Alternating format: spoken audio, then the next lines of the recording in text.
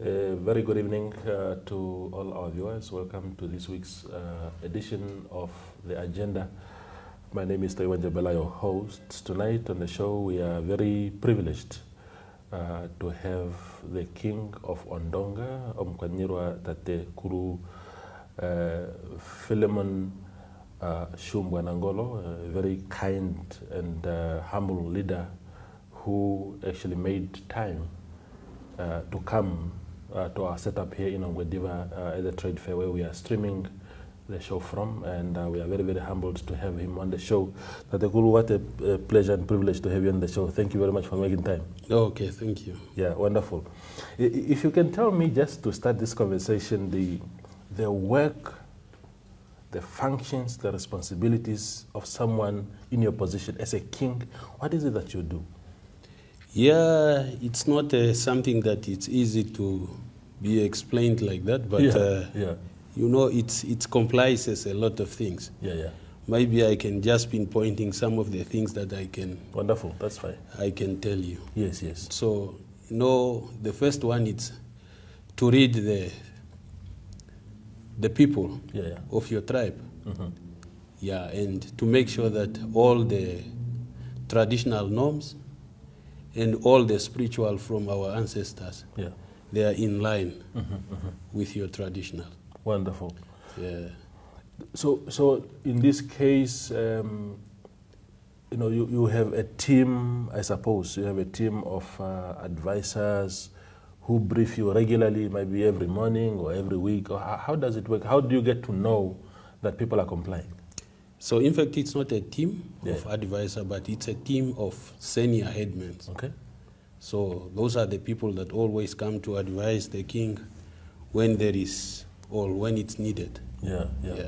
And what does the king do if you were to find that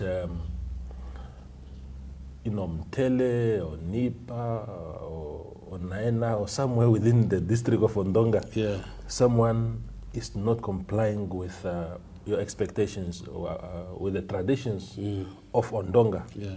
How do you handle situations like that? No. The first time, it's not me to handle the situation. Okay. But the only first person to deal with it, it's let me say it's a junior headman. Okay. And then if they are starting to solve it, then he report it to the senior headman at the higher level village. Okay. So they tackle it. If they cannot, then they report it to the council of the king's council. So if the king's council, they cannot do it, then they come to the king at the parish. Okay. I'm the only person who take the last decision. Okay. Yeah. What kind of situations? I know that I'm putting you on the spot now here, but what kind of examples would that be? Something that has been unable to be resolved at all those levels until it reaches the king. What kind of situation would that be? Yeah, but now for now I cannot remember. But let me just figure out. Maybe there are some of. There was an issue. Yeah. It's during long time when I was not a king. It was for my uncle. Yes.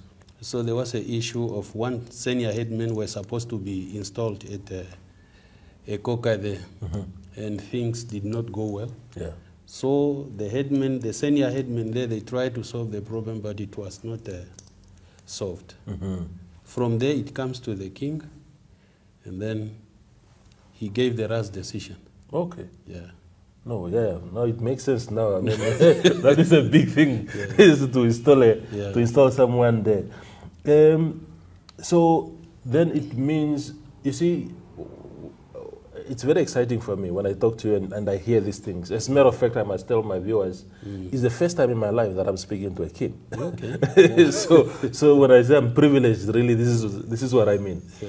Because in other kingdoms, maybe not very much in Africa, but especially Europe, the queen there, the person gets treated like royalty, which is okay because of course you're a royal person.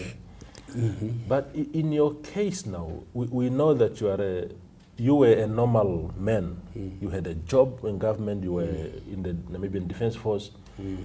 And we know you as soldiers, that soldiers are always, disciplined people, they get their hands dirty. How was the transition from being a civil servant like that, a soldier, to being now the Tatekulu now? No, you know, it was not something that I started now when I become the king. So, you know, I've been there in that appointment for 20 years. I started 2002 when I was appointed by my uncles to be his deputy. So the behavior started there. Okay. Yeah. So now, I mean, so before you became a king, you were, you know, a head of the house. You can plow with cattle in the field or with a tractor, or even take a hoe and, you know, cultivate. Do you just quit those things? How does it No. Why should I quit? Why should I quit? No. You're a king now. Yes. It doesn't mean that if you are a king, you cannot do the basic things. The basic things. No, you have to. Yeah. You know, if I can go back, I was told by my uncle that no, if you have people behind you, you cannot just tell them go and work something that you does not know how to do it. How are you going to inspect them? Exactly.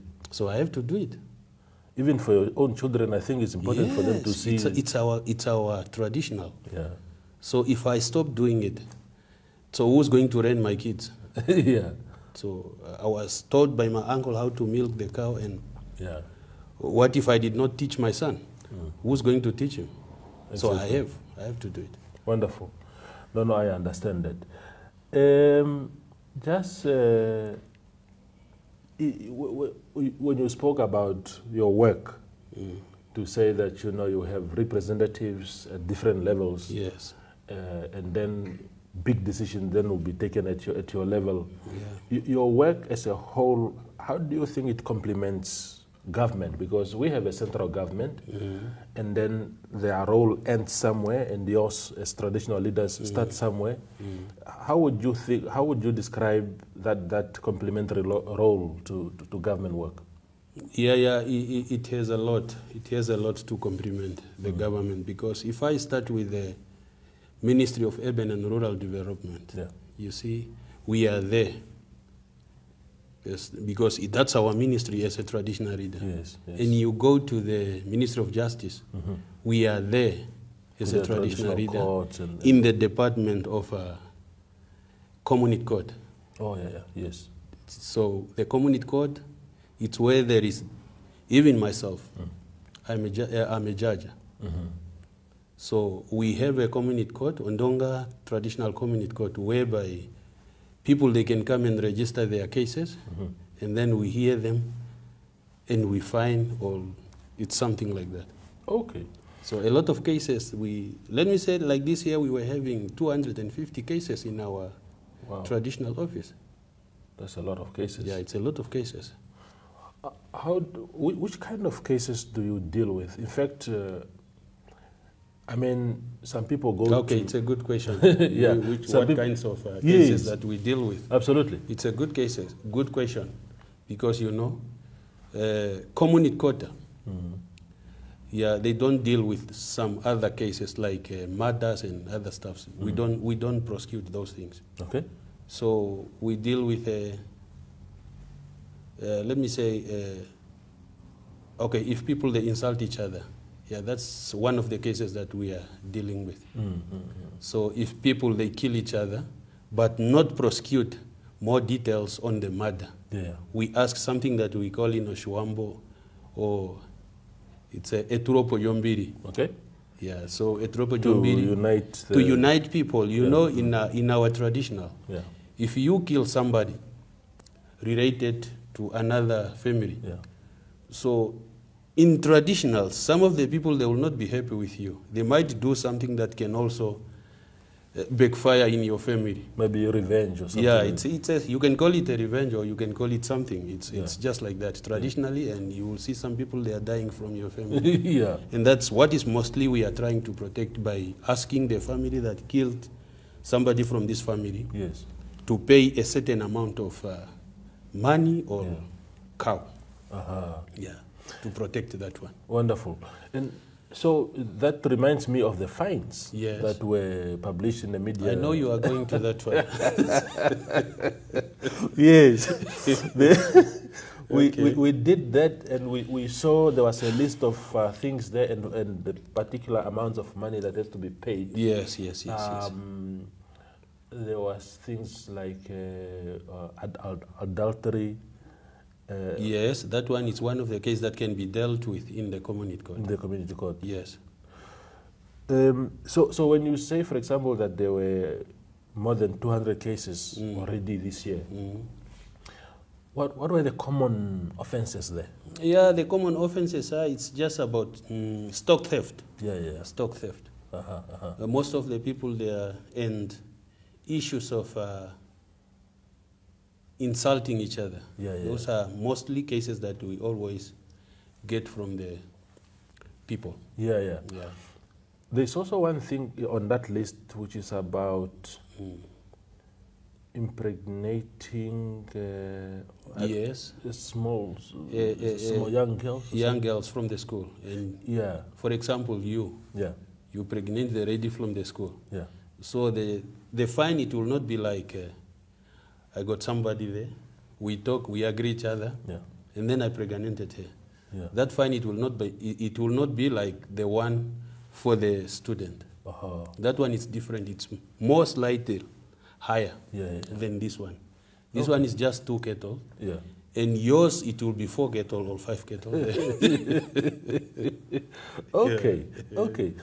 Because one of the things that people do, the existence of law, whether it's a customary law or the formal one that the formal courts adjudicate, is to help prevent future occurrences of these things, to say that if I do this, this will be the punishment, and therefore I must avoid doing that. Yes.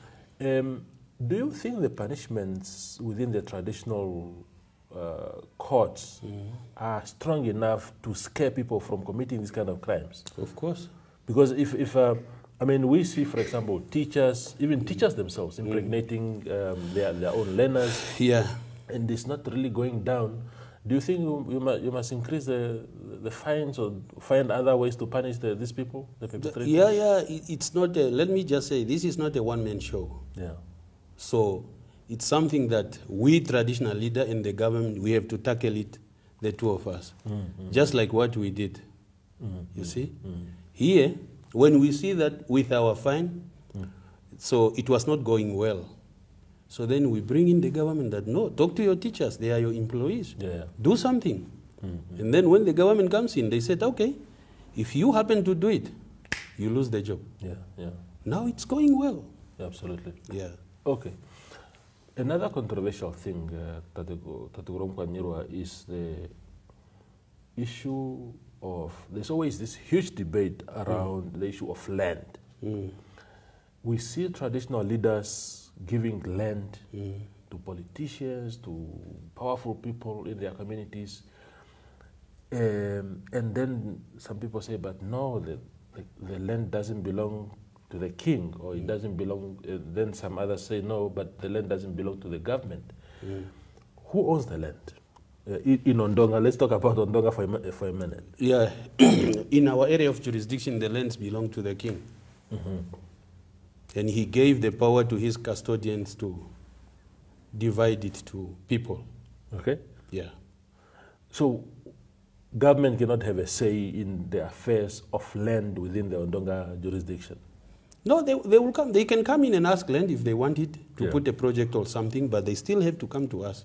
We still have to give them the letter of consent. Yeah. How do we make sure that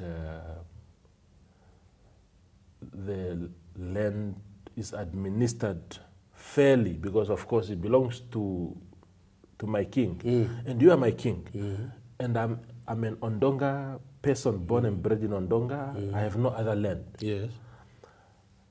How do I make sure that I do not become a victim of exclusion? That my king is not just giving land to his relatives and and the ministers and the powerful people.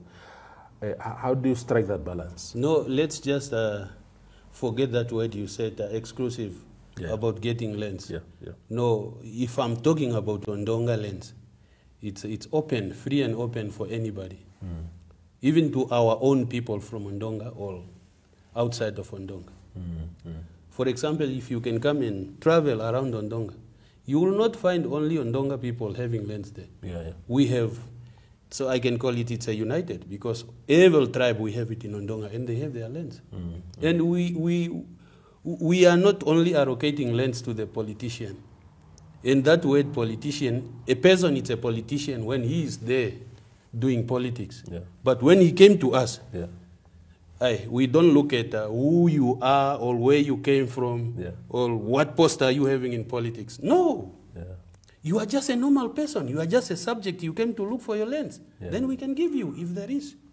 Absolutely. Yeah. So in avoiding, you said what? Come again with that question. You said what? So how do you see that the land was given fairly? And Yes. Yes. So the king does not give lands? In case of, you said, Yeah. he might be giving his family. No, I'm not the one who's giving lands. Uh-huh. It's belong to me, but there is senior headmen, junior headmen. You go to the village. Yeah. I don't stay in the whole village in Ondonga. No, I stay where Paris is. Yeah, yeah. So you now, you go to Okashanja or you go to where all the village. Yeah. You look for your place, for your lands. Yeah, yeah. And then that headman, he can give you. Yeah. I will not even know that you were there looking for rents. Only if you tell me.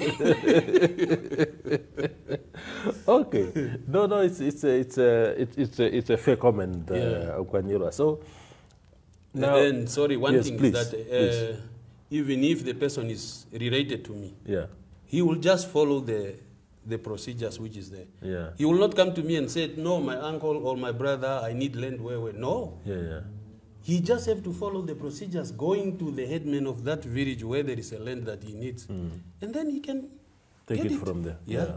Okay. Now, Tate Kurongkwanyelwa, the other thing is there's a huge debate in South Africa. Yep. About,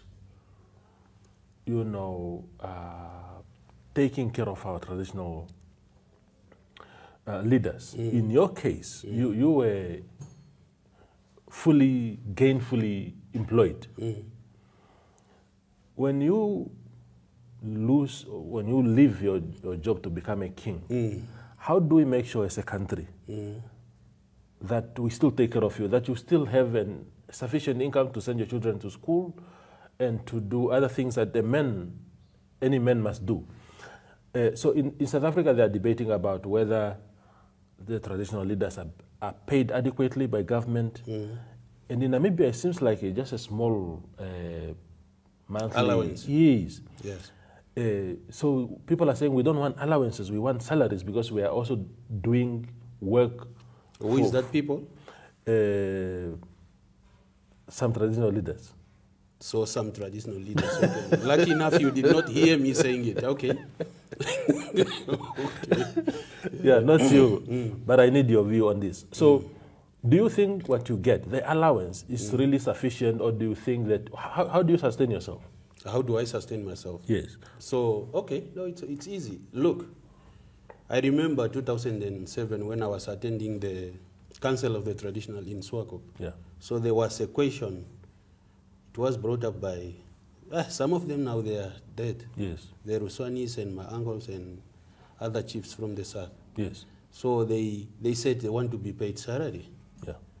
And it was answered, no, now how we can pay, how can now we give a salary to our big people? You want to be employed by the government and you will be having again boss on top of you. Yeah. Oh, yeah. Yeah, so that's how they answer it. And Tate Poamba, during that time, he was a president. Yeah. When he came on the podium to say something, he said, no. So you are demanding the salary from the government, but so the king must be taking care of his people. Yeah. What are your people doing if you are asking a salary from us? Yeah. That's what he said. Yeah. And we, as a king of Ondonga, just starting from the first king. Yes. So in fact, we are not even crying for the salary from the government. Yeah. So our people, they know already their responsibility to the kings. I'm well taken care of by my people. Okay. Yeah, that I can say it. Okay. Yeah. Just on that, I mean, it's a very interesting thing that somehow your people, because at least what I know for sure is that once you ascend to the position of king or chief in some areas, the community, if you are respected and you ascended to power in a good way, your community take care of you. But in what way? Do they bring money? Do they bring cattle and then the palace sells the cattle and then put money in your account? No. Because there has to be money there. You have a household to take care of. You have a family to take care of. No, if I start to explain you how do they take care of me, I will not finish because it's a long process. Yeah, okay. It's something that I need maybe time to explain it to you. Yeah. And yeah, just understand that I'm well taken care of by my people. Okay. If you want to come and see, just come to the new parish. It takes only 2 years to bring it, but it's big. Yeah. Come and see. Yeah, no. And then you will just get yourself the ideas that, no, it might be, it's what he's saying, it's true. Yeah. No, wonderful. We go for a quick break and then return for the second part of the show with the King of Ondonga, Tatekuru Nangolo.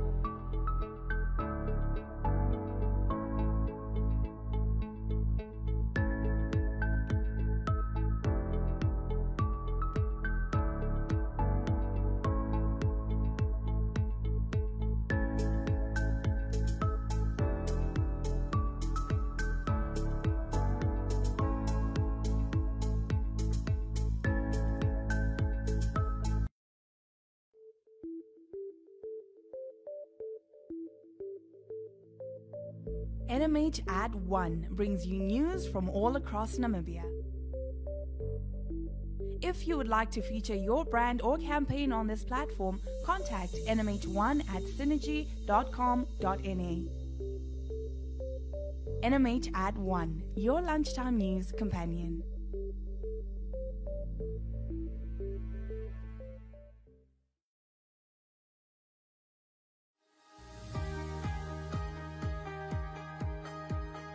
The Regional Review brings you news, views, and interviews from NMH correspondents from across the country.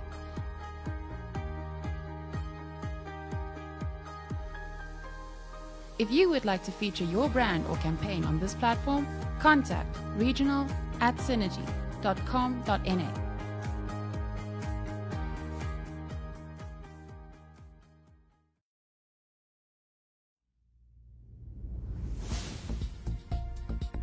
Sunset News is a daily news show focusing on national headlines as well as international news.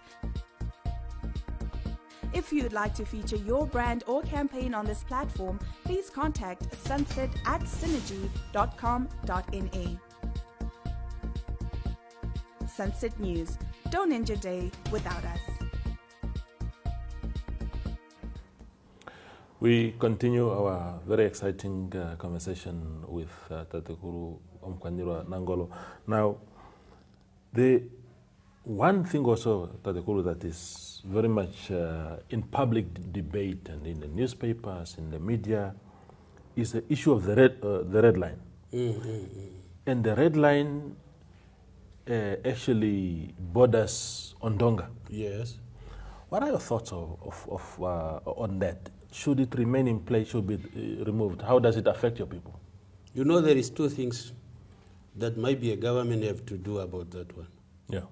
So sometimes we are confused. Let me just give you an example. For example, the minister come to visit here. If he came to the parish, obvious we have to slaughter goat and cattle to give him something to eat. But they eat. Yeah. They eat. But what is the meaning of the red line? They said our cattle, they are a bit having disease. Yeah. But they're eating it. But they're eating it. So it doesn't help anything to have a red line, and when you are here, you are consuming this meat, and when you are there, you are saying that meat, it's not it's contaminated. Yeah, it's contaminated. That does not help anything. It's one strong reason that one have to look at it. Yeah. And you know, the red line, it was not only bordered with us. It was also at Ochituo, so Gamas, and those ones, they are no more there. But I can remember at Ogama, it's still there. But if you want to travel with your cattle wherever in Namibia, from Gama, you just put them in quarantine for 24 days. Then after that one, the doctor examines. If there is nothing, then you are free to go. You get the permit and take them wherever you want to take them. So that's why I'm saying there is two things to do. Either they remove the quarantine, or maybe they bring the quarantine for us to quarantine our cattle in 24 days in the quarantine, then we can take them wherever we want to take them. It's a very pity to see other farms that side, inside of the red line, they are benefiting. And here, we have the same cattle. So same brand. We are qualified farmers, just like those ones, but others, that side, they are benefiting. Here, we are struggling to sell our cattle because there's no market. So at least. That's my ideas. Maybe they can bring a quarantine, or they can remove the red line. And they just put procedures. Absolutely. Is it something that, is it ideas that you just have in your mind, or have you actually discussed at some platforms with leaders of government and say, these are the two alternatives that we can follow? So we did not get that opportunity to discuss it with the higher level of the government, but I think that opportunity will come. When it comes, we have to do the same. We have to discuss. We have to tell them how do we feel about that thing. Absolutely. I know that Ondonga are very strong farming community. They pride themselves with cattle farming. But gone are the days when having cattle was just a symbol of wealth. Now you want to actually make actual wealth from your animals. So how are the people in your district affected by the red line, and not also having access to big European markets and stuff like that? They are affected because, you know, here you can have 600 or 500 head of the cattle. And imagine those 500, how many calves are they going to give you in a year? It's more than maybe 400 and something, and you have no way to sell them. The heifers, the tourists. Only when a Aussie grow up to 5 years or 7 years, it's when you will be able to sell it at the open market, where there is this women selling meats to the local. Absolutely. So it's very affecting, and yeah, sometimes now the shops, the Spars, the Choppies, the ShopRites, so you know they were not taking meat from here. They were in the same understanding that this meat, it's not healthy for them to sell it. But now what I can see, they are now giving tenders to our local people to get the meat just from the village. What they now asking for you to do when you are supplying meat to them, so you must have a proper okatomeno. That katomeno, it must be proper. And they always come and inspect it. So now a bit of a market to our people, it's coming.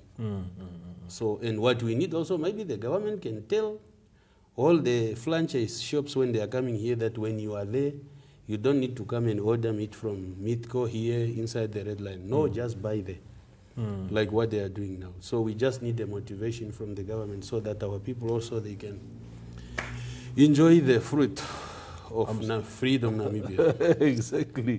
So if the veterinary cordon fence was to be removed, one of the options, one of the proposed ideas is to move it all the way to the Angolan border, so that because it looks as if these animal diseases get imported from Angola and stuff like that. Is that one of, if you were to say that this cordon fence must be removed, is it now the idea, I mean, do you agree that it must be moved to Angola, or do we say just remove it? No, I'm not supporting the ideas of removing the cordon fence to go to Angola. Yeah. That one is a bit challenge. Yeah. So, you know, if you put it there to last only for one day, those people, they will cut it off. There was a fence there during South African time. It's true, yeah. Okay, that one, it was cut by all our people when they were liberating the country, and some other people also. Yeah. Because, you know, Namibia and Angola, we are exchanging people. One is staying in Angola, but his family is in Namibia. One is married here, but the family of the wife that you marry, it stays in Angola. So now, how possible the government can control this? Yeah.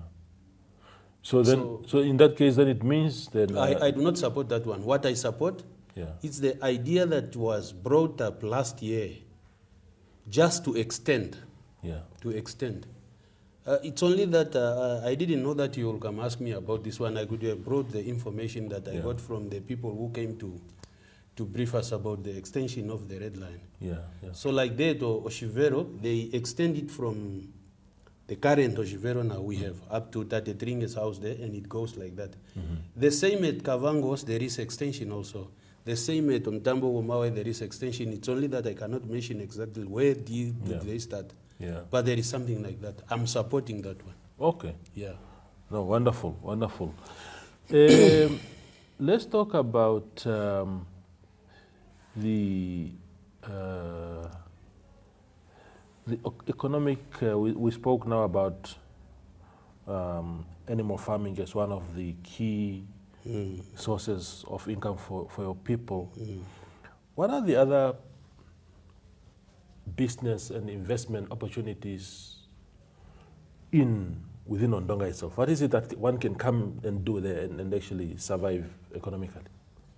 So we have already spoke about agriculture, but we've just been pointing the farming of cattle. Yes, yes. So we can talk about crop. Yeah, yeah. So we can talk about tourism. We have a rich history when it comes up to Ondonga people. Yeah, we have a rich history, so people, they can come and hear the stories and see the old places where our forefathers were staying. So we have a lot of things like Nakambares, and we have on Norongo, we have the desert that side, the salt pans, and any other places. There are a lot. If it comes up to the histories of our people. Yeah. Yeah. I'm asking that, Mkwanirwa, because there was, there's always debates in the central and southern parts of the country. I remember some years ago, the leader of the Landless People's Movement, Mr. Swartboy, saying, there's nothing in the north. There's nothing that the north offers economically to this country. What is your take on that? I mean, you are from... Come again with that question. He said what? He said there's nothing happening south of the north of this fence. Here there's nothing. You just people exploiting each other. I'm paraphrasing, and I can't remember his exact words, word by word. But broadly, he was saying there's nothing happening this side that can contribute to the economy of the country. Yeah. No, I don't want to go in politics, but how am I going to answer that question? Maybe that's Swartboy. Yes. He wasn't been before here. Yeah. He doesn't know the place well. So maybe we must just invite him to come and experience. Experience what is going on here. Yeah. No, very good, very good. You briefly touched on the issue of stock theft. That is actually sort of the majority of cases that are in your courts, in traditional courts here. What is causing this, and is it a thriving industry, or is it because, and what is actually being done to sort of contain this problem?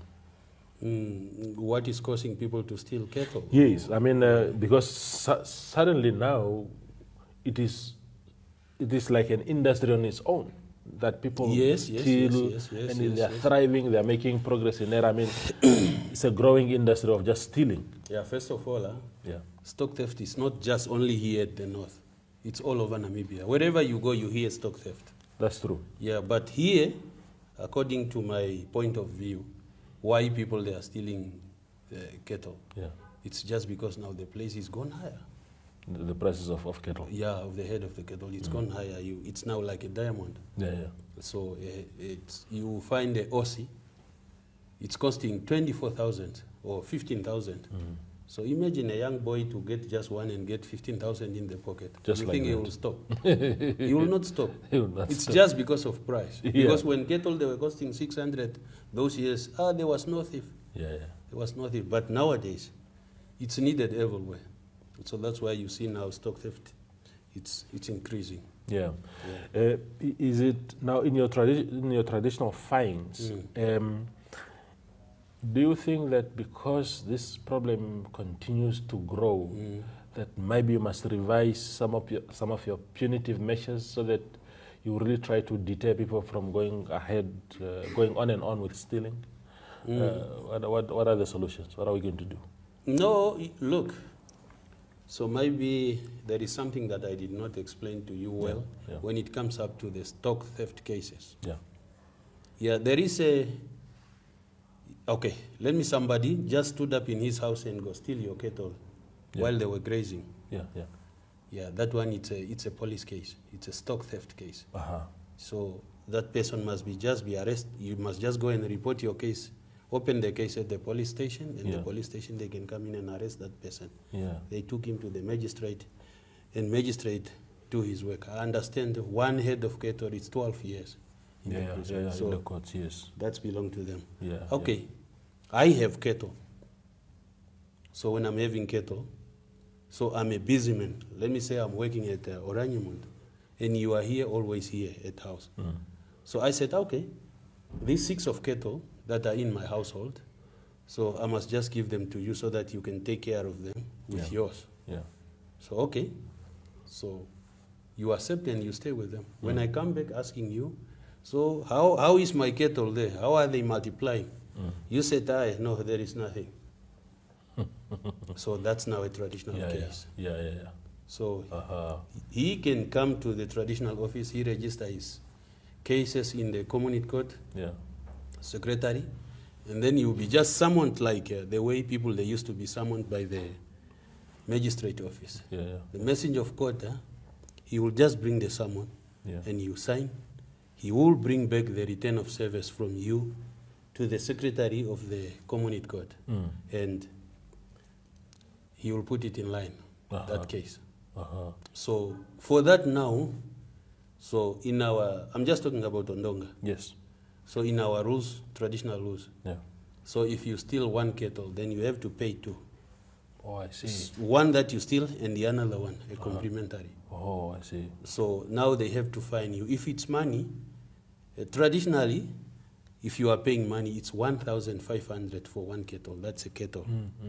So it's up to you to see how many cattle that you steal or you misuse, and you times it with 1,500, and you get your total amount to pay to your colleague. So, and if you want to pay the live cattle, then you can pay. It's up to you. It's also accepted also.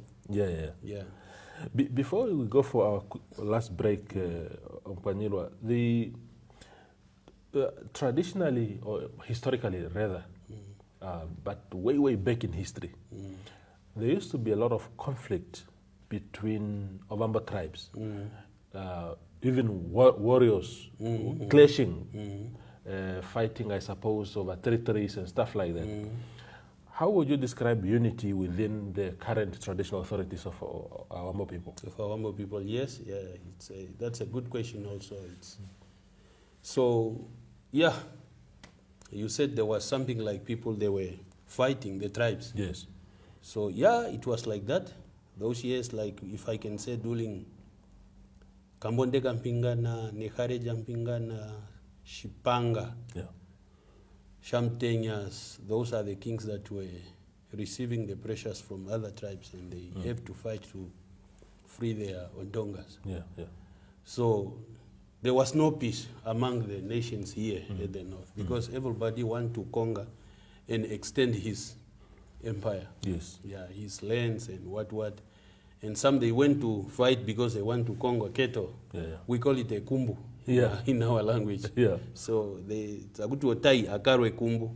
He's going to fight and get cattle. Confiscate. And get cattle and bring them here so that he can have a lot of head of cattle. But compared to nowadays, I'm telling you, so the unity that we are having now, as all the tribes here at the north, it's a very good one. One cannot even explain it to you. Because if I can go back to my history, the king from Ondonga, he was not allowed to go to Ukwambi, Ukwanyama, Unganjera. In our language we say, Unkwanirwa ihajatifo. So we were not allowed to do that. Going to our people themselves, they were not allowed to marry in other tribes. Another tribes like Akwambi, Nganjeras, what. So, but there was an agreement between Ondonga and Akwanyama. So the king from Ondonga, he can marry a lady from Ukwanyama. That was allowed. So, but from other tribes, I did not hear about that one. But now, so everything is okay. You can go and marry whoever you want to marry, and there's no more restriction. So we are accepting each other. So we, as a kings, we are visiting each other. There's no more that thing of saying Ungwaniri ajatifo. Hatu ya shiketa tukatarira po nawa. Wonderful. Even at Ukwambi, Onganjeras, wherever I want to go, I'm free, and and I think it's also accepted by my ancestors, because mostly people what they were fearing, it's our ancestors, because if something is prohibited for you not to do it in your tribe, it's a taboo. And if you do it, what is going to happen? You'll be punished by the ancestors. Yes. But now I think they accepted it, and we are now free to travel, free to marry each other, free to do. And even the government, it's also contributing a lot, because they established a council of the traditional leaders, whereby all the gazetted kings, 56 if I'm not mistaken, they are always having council. Like this year we are going to have it at Enana. All the chiefs, kings, they are coming to Enana, and we discuss our things related to our mandate. Mandate. Under one roof. Yes. Wonderful. So, no, we go for the last break and then return for a short wrap-up of the show. 3, 2, 1. Here we go. We Talk brings you community news that lies at the heart of Windhoek residents. If you would like to feature your brand or campaign on this platform, contact wetalk@synergy.com.na.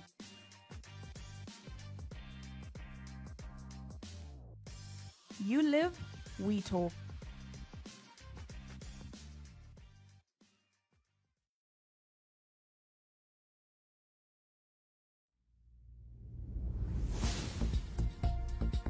Sunset News is a daily news show focusing on national headlines as well as international news.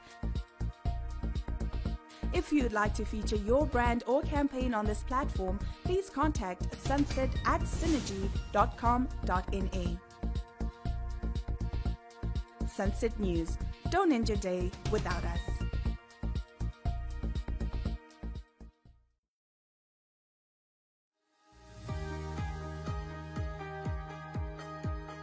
The Regional Review brings you news, views, and interviews from NMH correspondents from across the country.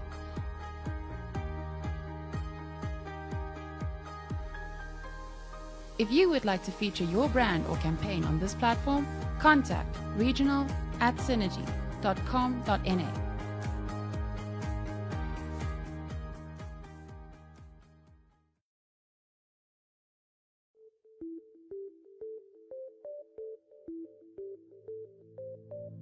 NMH Ad 1 brings you news from all across Namibia. If you would like to feature your brand or campaign on this platform, contact nmh1@synergy.com.na. NMH Ad 1, your lunchtime news companion.